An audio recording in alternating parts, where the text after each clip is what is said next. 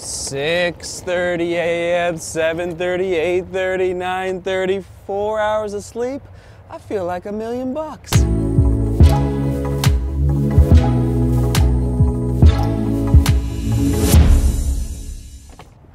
So from what I understand, it's a bit of a tradition at the Western States 100 to go the last 30 minutes back to the track to cheer on the final finishers. The cutoff time is 30 hours, so you have to finish before 11 a.m. So it's a tradition to go back and like cheer on the final crews and the final runners coming around the track. So anyway, that's where we're going to.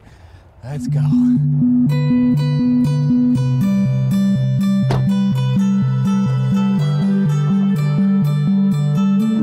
All right, we made it to the finish area. There's 19 minutes to go to get under the 30-hour cutoff. Very exciting. All right, let's see who can get in there. 19 minutes. A gentleman just finished from Fairfax, Virginia, so it's literally runners from all over the United States, all around the world. Amazing.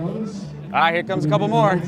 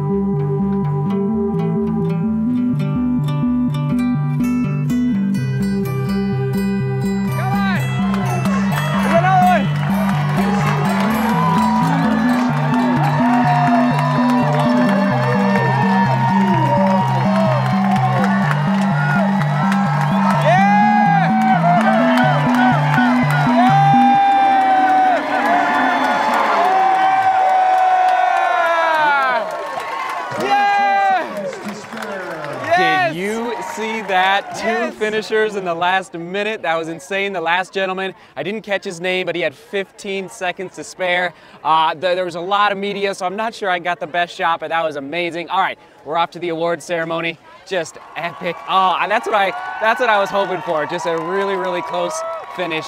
15 seconds under the 30-hour limit. Oh, so good, so good.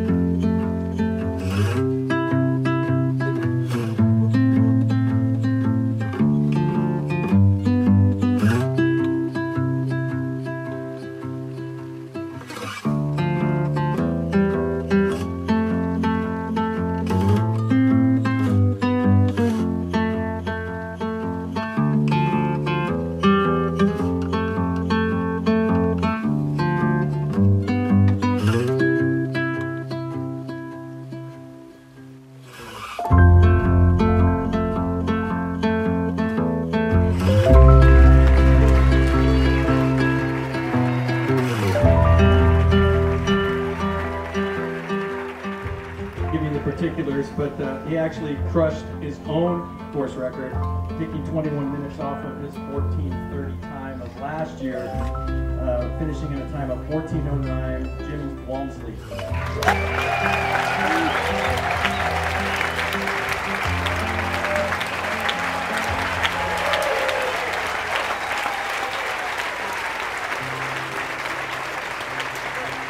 Helping us hand out some of their stuff today, we got Stephanie Howe and 1743 Clare, Gallagher. So the second fastest time ever Western States Day 1.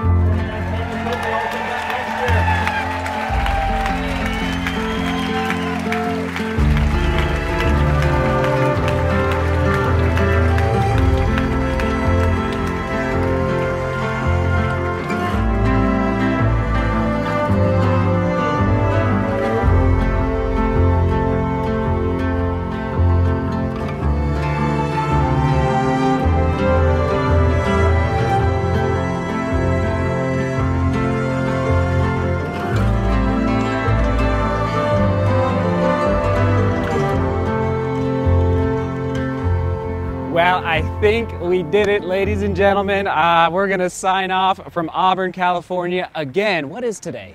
Oh man, it's been a long weekend. I think today's Sunday. It's Sunday. I'm catching a flight back to Denver, and then I will begin the editing of a more cinematic cut of all this footage. It's probably close to 500 gigabytes at this point, so there's a lot to sift through. Absolutely epic. If you didn't see yesterday's actual race vlog, go check it out, upper right-hand corner, and you'll see you'll see Clare and Jim a lot because they were out front. And just a huge congrats to all the runners from Jim and Clare all the way down to the last few who squeezed in under 30 hours. And there were a couple others who actually came in over 30 hours, and everyone still cheered them across the finish line as well. You just ran 100 miles through the mountains of California. Absolutely inspiring. I'm inspired now. I want to go run right now. So anyway, thanks you for letting all this media coverage happen. All right, off to Denver. Let's go.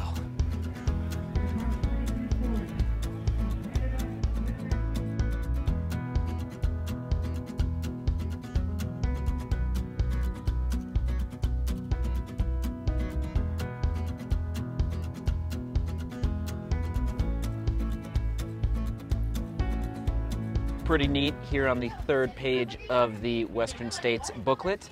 They've got all the entrants for the 2019 race, and at the very top is the one and only Gordy Ainsley, the first ever runner to complete the Western States course.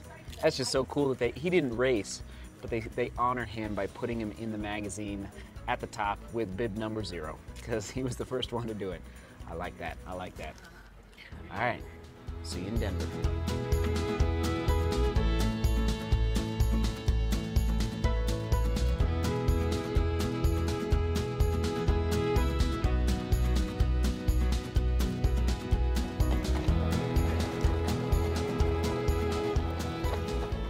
Oh, YouTube family, what an incredible trip. And yes, tiring. Oh, it's like 1 a.m. Oh, running off of 4 hours of sleep. I edited most of the vlog, this one you're watching right now, the awards ceremony and everything on the airplane, because I'm about to pass out. And that's why we gotta cut right to the chase with the question of the day and the keyword. I had to think about this on the airplane because I'm just so excited to get a little delirious up there, get a little crazy up there. All right, keyword, buckle, for the buckles at the Western States 100. And the question of the day, how'd you do? How'd you do on your predictions for the winners of the 2019 Western States 100 and your dark horses, okay? I said Matt Daniels, right, was gonna have a good race, and he did, coming in 4th. Who else did I look at? Well, I think obviously the big maybe change was on the women's side. So anyway, let us know down in the comments.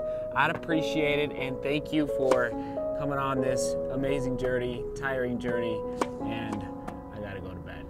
Sleep beauty, work hard.